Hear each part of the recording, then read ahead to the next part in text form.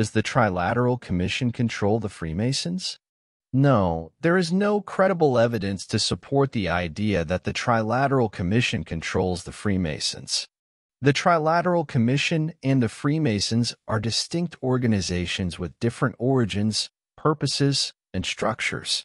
The Trilateral Commission is a non-governmental organization, NGO, that was founded in 1973.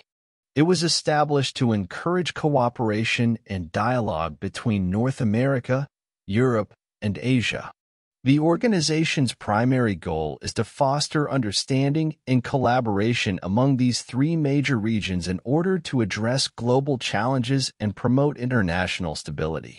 The Trilateral Commission was founded by David Rockefeller, an American banker and intellectual, along with a group of like-minded individuals from different countries.